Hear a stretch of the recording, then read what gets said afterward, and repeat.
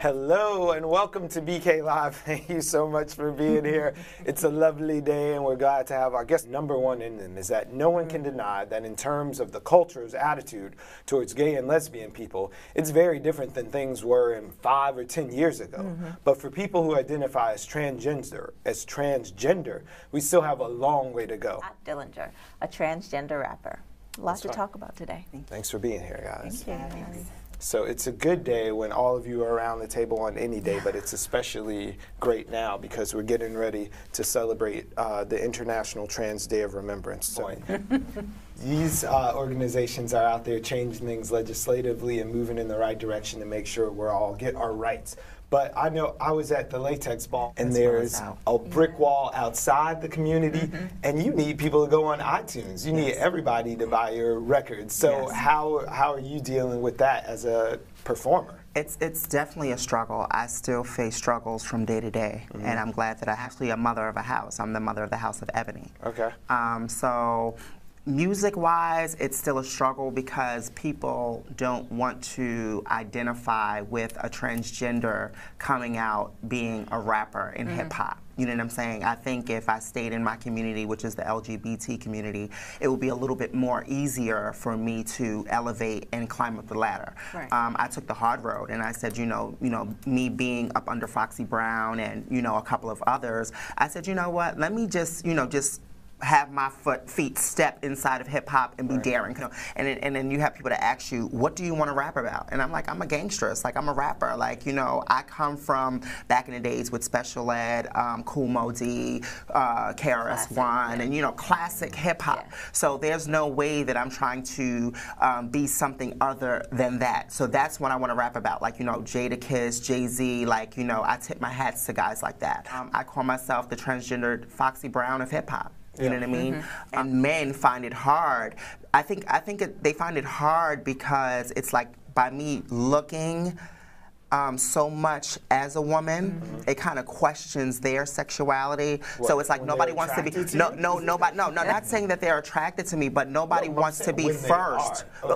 We don't know. I can't simply say that people are attracted to me or whatever.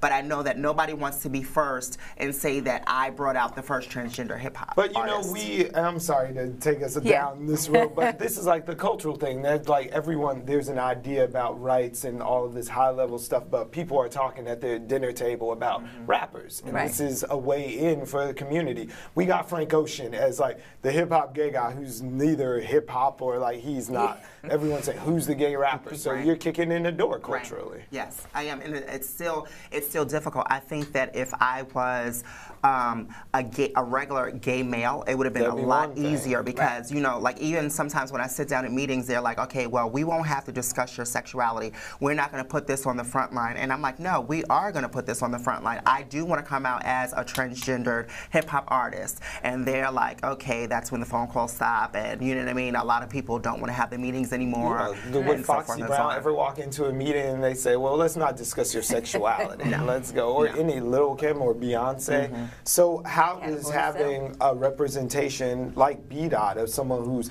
out there in the culture and telling these stories in a way that is like the poetry of our generation help the transgender cause?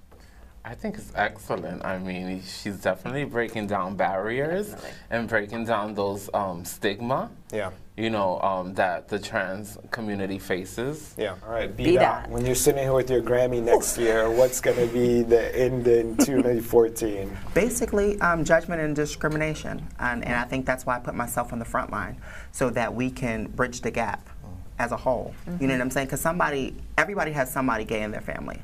Whether they're lesbian, gay, transgender, bisexual, something is going on within the families that we overlook. So with me being an artist, like I'm putting myself on the front line for my whole community, the whole LGBT community. It's not just about me. I'm not being selfish.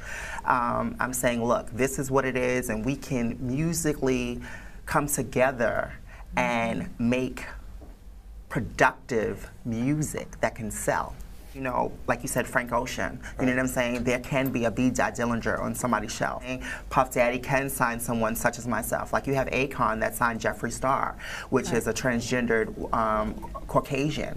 You understand what I'm saying? And gave him $1 million. And it's amazing what they'll do outside of the black community. But when it's someone such as myself, African American, it's like, now you're taking us down a whole So we invite you all to come back. Yes, definitely, most definitely, and thank you so much for having us. And BDot from our iPod. Thank you all for being here. We appreciate it.